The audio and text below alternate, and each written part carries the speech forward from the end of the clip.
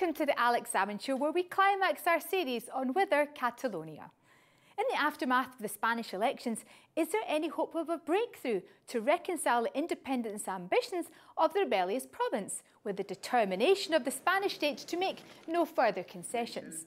We report from Barcelona, featuring interviews with some of those driving the grassroots demands for political change. But first, over to Alex with your tweets, emails and messages on our Catalonian series.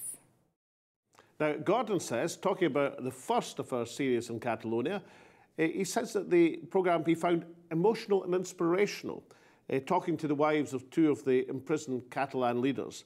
And Morag was impressed with the interview with Liz Castro, the American in Barcelona. She liked the description of Liz as the Lafayette of the Catalan Revolution. Now, we haven't had a response from the Spanish government, particularly on the issue of the terms of imprisonment of the Catalan leaders. But here's a reminder of what Pedro Sanchez had to say in the Washington Post of October the 14th. In a social and democratic state of law, compliance means full compliance. This has been a judicial process with full guarantees and transparency. The government of Spain will work in the coming days towards guaranteeing public order and protecting our democratic laws as it has always done. But David MacDonald begs to differ. He says the European Union needs to help put pressure on the Spanish government. And we'll be taking up that issue with diplomat Craig Murray later in this programme. And then Bertha writes, she says, this should be followed. Very interesting. Diplomacy is the solution. War is not a cup of tea. Peace and development is what everyone wants. So diplomacy and dialogue is the solution. War and violence is not a cup of tea or coffee. And Bertha's watching a show from Kenya in Africa. Now, over to Taz. In the first of our programmes on the Catalonian crisis, we focused on the wives of the independence campaigners sentenced to long periods of imprisonment. These prisoners have become the rallying point of the Catalan movement. In our second, we explored with the Catalan minister whether the confrontation between Catalonia and Spain may move from the streets to online. In this programme, we examine how the movement for Catalan independence has developed from the grassroots upwards. And we explore with an interested international observer how the standoff between the Spanish state and Catalonia might be resolved. In many campaigns internationally, stretching from the anti-Vietnam War protests in America to current events in Hong Kong, students have been in the vanguard of protest. Catalonia is no different, with students from the University of Barcelona camped out for weeks in support of the imprisoned independence campaigners. Alex joined them to discuss their campaign. Well, here in University Square, in the very centre of Barcelona, instead of attending to their studies, the students in Barcelona are out here encamped outside their university. What on earth are you doing camped out here? Well, this is we're here as a reaction to a sentencing made by the Spanish Supreme Court, which had sentenced some of our political leaders to jail for giving us a referendum so that we could self-determinate our future as a Catalan people. So do you have demands? Are you saying, look, we're going to be here until you concede what? Our demands are the amnesty of our political prisoners, of all political prisoners, a free, a dignified future, and the end of repression. When you're camped out here, this camp's been established for how long? Just Tomorrow will be a week. And you're determined to stay here. I mean, do you have debates, or are you doing your lectures at the same time, or are you having discussions? So is there a social life to this camp as well as a political message? So of course there's a social aspect to this camp. Everything has a basis in the fight that all of us here share.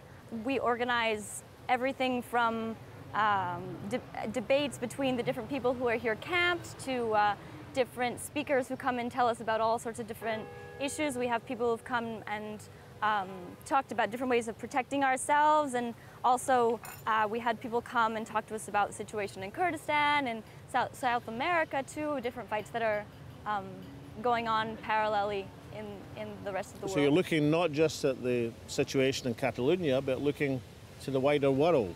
Well, we believe that our fight is part of a more global issue that involves many other people who are also oppressed by different oppressive regimes. And so that's something that we think is important, even though what we're here fighting for, we know is a more concrete issue.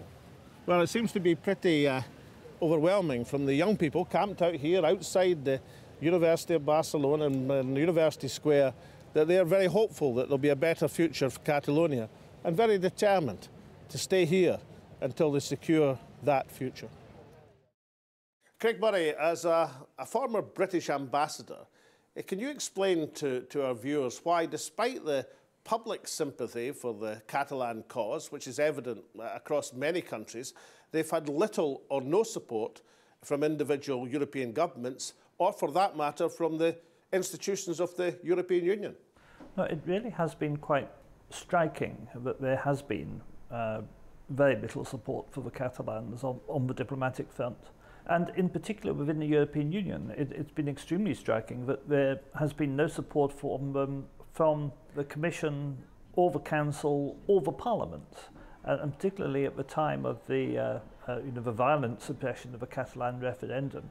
All three of those European Union institutions came out in fairly strong support of the actions of the Spanish government, saying it was all part of the rule of law. And do you think perhaps the Catalans will have better prospects in the Council of Europe in Strasbourg? I remember back in 2017, the then acting president of the Council made a strong statement of condemnation of the actions of the Spanish authorities. Might Strasbourg be a better vehicle for Catalan canvassing for support than Brussels?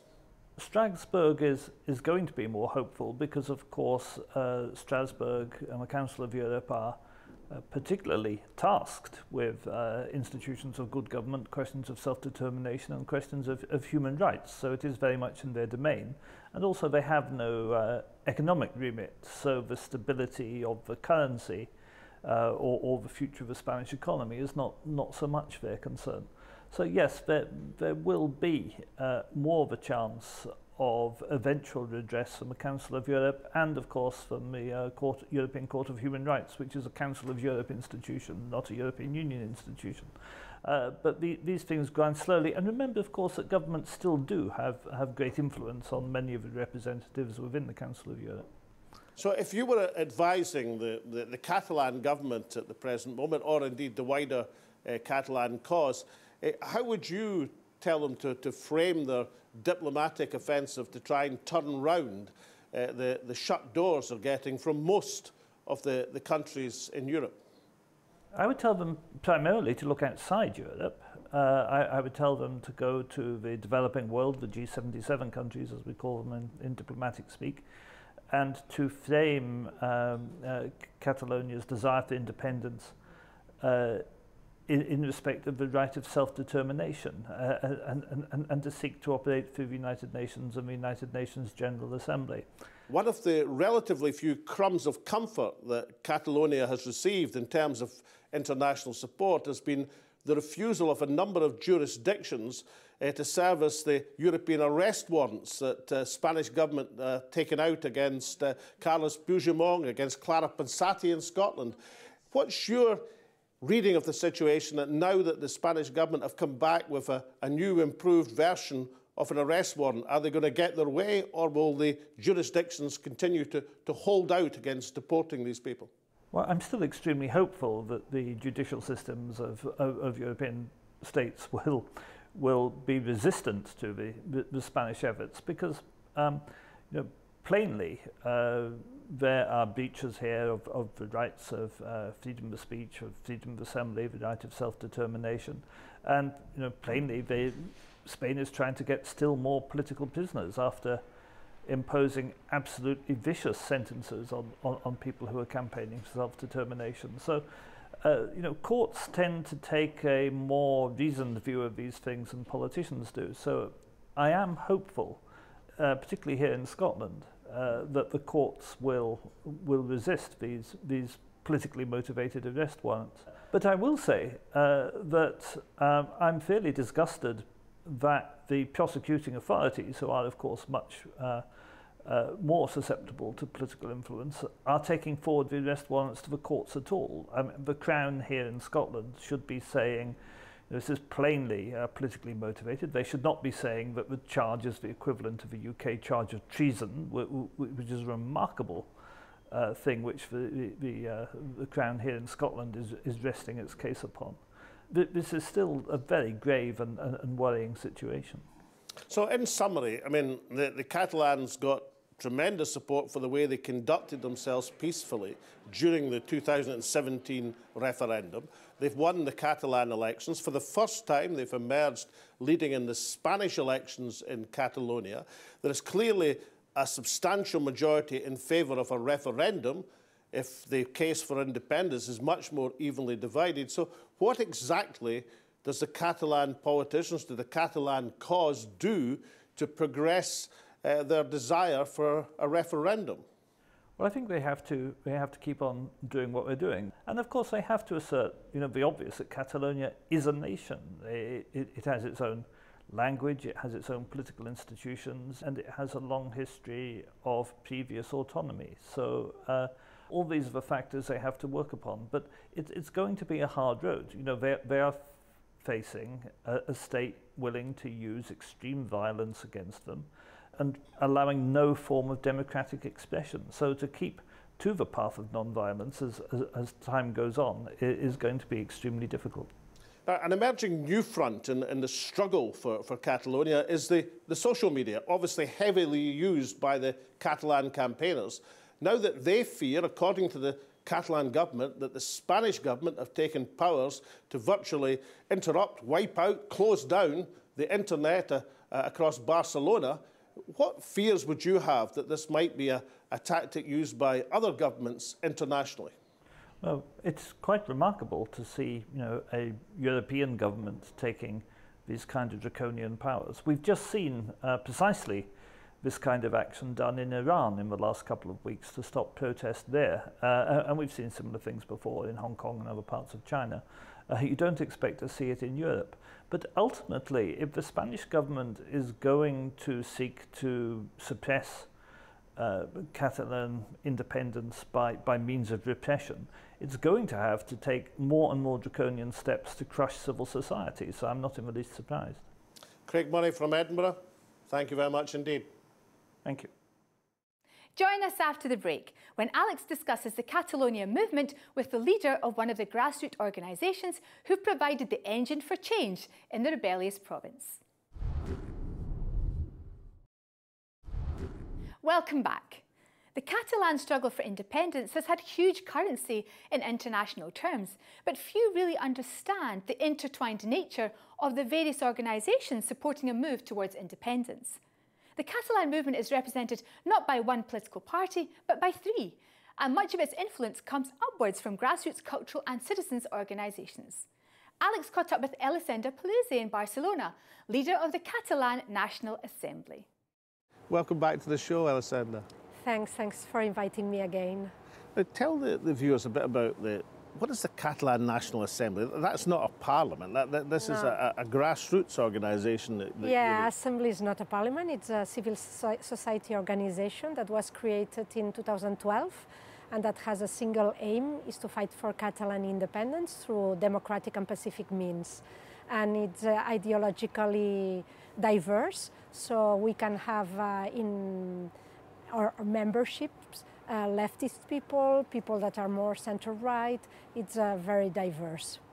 And what sort of activities does the National Assembly, what support does it provide to the independence movement in Catalonia? Well, the first thing that we did, and that was rendered us famous, was to organize a big demonstration in 2012 during the Catalan National Day. So one of our activities is mobilizing civil society, organizing large demonstrations. But we've been doing many other things, like campaigning for the yes to independence when we had the referendum in 2017, and also during the participatory process in 2014.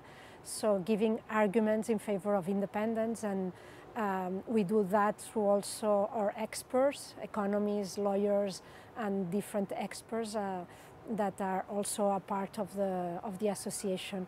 So you're looking to support independence, supporting candidates and politicians not just in political parties and government office, but through all the institutions of Catalonia. Yes, because this is something that we realized in October 2017, is like the power is not only in the formal institutions in government, the power and the Spanish state power is spread in other institutions of the civil society, especially in business institutions. We saw that in October when some of these institutions participated in the fear campaign. So what we said is that if we want to succeed, when we do another attempt to declare independence, and this time it has to be a definitive attempt, we have to be more prepared, and we have to have more power in this type of institutions. These institutions shouldn't be collaborating with the Spanish power in the sense that they are collaborating in not respecting the will of the Catalan people or the decisions of the Catalan Parliament. They have to be at least neutral. Now, since we last spoke in the show last year, the sentences have been handed down for the independence campaigners, 9 people sentenced collectively to almost 100 years of imprisonment. What has been the impact of these draconian sentences on the Catalan independence movement? The society is really touched, I think, by this verdict and by these sentences, and also the reaction of the Spanish state by doing more repression, by using and again the police that is acting quite violently, and also with an increase in the political repression, but by sending all these youngsters to pre-trial detention again. We have now 45 people in pre-trial detention in jail. So the situation is quite complex and complicated now. But how does the national movement in Catalonia avoid being drawn in to claims of violence, which would one of your greatest promotional points in world opinion has been? This is an example like Gandhi a century ago of a totally peaceful protest. Yeah, it's difficult when they have just condemned the former leader of the Catalan National Assembly and that of another association to nine years of jail, when what they were doing in September 2017 was trying to calm down a protest and send people home and saying, no, let's stop the protest now. And they have been condemned for sedition for these peaceful demonstrations. So it's very difficult that that the students, the young people, do not react to that, saying, "Oh, see what happens when you do things peacefully." No, the central government will, and the institutions, and the judge is going to condemn you as if you had used violence. No. So it's difficult, but we have to try. We have to try to keep our track of non-violence, which doesn't mean exactly pacifism. It's not exactly the same, because non-violence is a strategy that implies an action. It's not doing nothing. It's acting against this oppression, against this state that is violating fundamental rights and trying to weaken it by acting, by using sometimes even civil disobedience, but under strict principles of non-violence. So we have to hold. So what you're saying, Elisenda, is that the principle of the Catalan National Assembly unambiguously is non-violent action, but non-violent action at all times. Yes, the principle of the Catalan National Assembly is unambiguously non-violent action. But you yourself have come under investigation recently, as have many others in Catalonia. How does it feel, given what you've seen happening to many of your colleagues, that you yourself are now under investigation for what you may have said or may not have said in a television or radio interview? They asked me if all these clashes at night were having a negative impact on the movement, and I was trying to make a reflection So I said yes, but it is true also that they make visible the conflict in the international press because the world is what it is, and normally the press attaches more importance to negative news than positive news. So I was trying to make a reflection, and now I'm under investigation for having appealed to violence. So it is this limitation on the freedom of speech that we are enduring. This atmosphere must be quite intimidating for people. I mean, there is the demonstration of 9 people incarcerated for long sentences. There's other people under investigation. That must be quite an intimidating atmosphere for people in the national movement in Catalonia. Yes, it is intimidating. We have to deal with a new experience, is that trying to fight for our ideas in a context of political repression.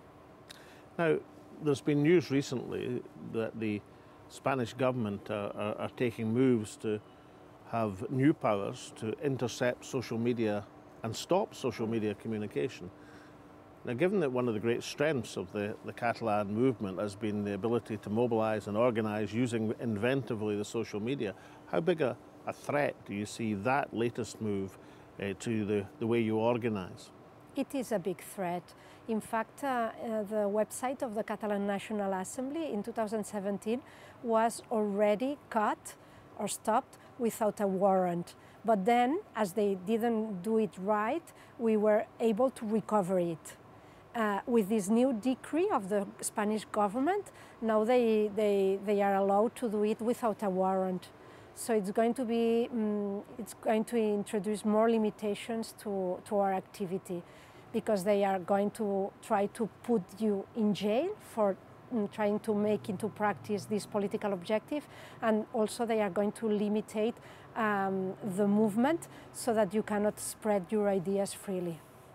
But might this be a strange way, an opportunity to mobilize support elsewhere in Spain, because governments which move against the social media are effectively potentially moving against large sections, particularly of the younger population, to whom the social media is all-encompassing in their lives. And many people will be wary of the idea of governments taking a license to intercept and to block people's communications. Yes, it's true, and this is something that we are trying to do, like in our campaigns in the international arena.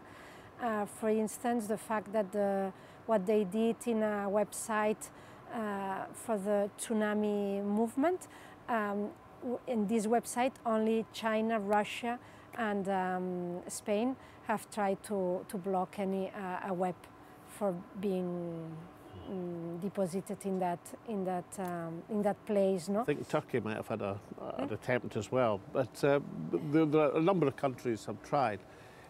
You're an economist as well as a non-party political activist. What's your impression of how the Catalan economy has performed during a period of great instability? Can you see damage to the economy, or are there upsides to Catalonia being a place which is widely reported? In fact, we are in a global economy, and what affects more strongly the Catalan economy is the international economic context. So during the period of turmoil of the Catalan referendum, declaration of independence and the fear campaign, the Catalan economy grew at a pace that was stronger than that of the average Spanish economy or even the average European economy. And now we are entering, as the rest of Europe, a period of recession, probably, but it's that affects the Catalan economy, not the political conflict. What now for the Catalan National Assembly? I mean, how do you intend to progress your campaign, and how hopeful are you of success in the medium term? We would like to restart again a campaign on the arguments in favor of independence, because what happens with political repression is that you are only talking about that, about the people that are detained, the people that are being investigated, and you stop talking about what moved you in the first place to defend independence for your country. And I think it's important to put these arguments again, because now we have more arguments than we had at the beginning. A few years ago, or when the Catalan National Assembly was created, we had arguments in the social arguments, economic arguments, cultural and linguistic arguments to defend a Catalan state for Catalonia. But now we have more arguments. We have seen how it is to live in a Spanish state that is willing to violate fundamental rights in order to preserve unity of Spain, who would like to continue to be part of a state such as this one. So we have to wrap these things up again and try to campaign again with strong arguments for independence. So the grassroots campaign goes on? Yes, thank you. Thank you, Elisenda. In our series on Catalonia, we have sought to explain the nature of the movement for Catalan independence and the tough reaction of the Spanish state against these ambitions. Inevitably, this has largely featured the views of the Catalan campaigners, as the new Spanish government are reluctant to engage in anything other than the briefest of statements. The inconclusive outcome of the Spanish election provides some basis for dialogue with Prime Minister Sanchez, short of the numbers required to secure his position in the Cortes, and the largest Catalan independence party, the ERC, opening the doors to support in exchange for talks. However, any move to appease Catalan ambitions will be pounced on by the right-wing opposition, whose electoral success has been largely built on a hardline approach towards Catalonia. It will be interesting to see if the circle can be squared, because a continued constitutional standoff seems neither to the benefit of Catalonia or Spain. Now, next Thursday is general election polling day in the United Kingdom, and with political coverage strictly limited, we'll present a compilation of the highlights of some of our shows featuring international issues. However, the following week we summon once again our prestigious panel of political pundits who will examine the post-election landscape in the United Kingdom and what might be the spectres of Christmases yet to come. But until then, from Alex and me and all at the show, it's goodbye, and we hope to see you all next week.